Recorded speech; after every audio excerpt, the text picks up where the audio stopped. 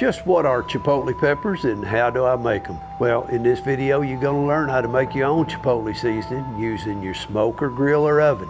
You're gonna love this recipe. Now, Chipotle is smoked and usually dried jalapeno peppers, and of course, jalapenos are part of the chili pepper species.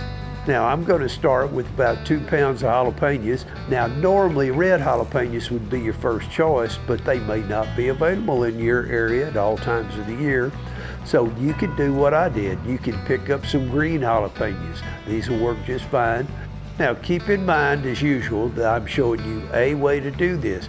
There's many variations of making Chipotles, but the basic principle is to smoke the jalapenos for about 3 hours and then continue to dry them out until they're pretty much dry as they can be. And you do this using very low heat. Now, as I said earlier, you can use your grill, your oven, or smoker to make Chipotles, and so I had to decide which cooker that I'd use to make mine.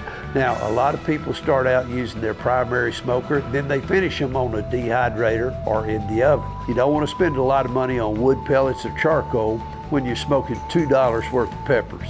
Now in my case, I eliminated my propane grill, my charcoal grills, and my pellet smoker, as I said, because of the fuel cost. Fortunately, I had an electric smoker. This is an excellent choice.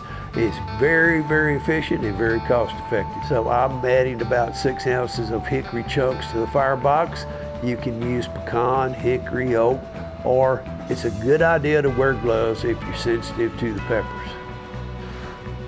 And I'm just going to lay the peppers out on the rack with the stems intact. I'm keeping mine whole, but keep in mind that cutting them in half and removing the seeds and the core can control the heat.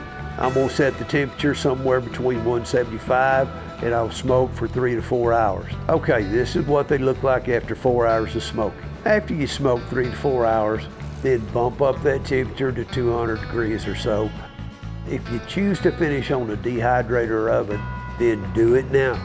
I'm coming back tomorrow and then we'll check our progress. But since this is a very slow process, we don't have to monitor it real close. And I'm going to sleep good tonight because I'm not going to be worried about them. All right, we're back the next day and this is the first inspection. And you can see that some of these peppers still have a little bend to them. So we're going to continue to march for the next couple of hours on 200 degrees Fahrenheit. All right, it looks like these peppers are done after about 24 hours. Store in an airtight container, or you can give them a grind.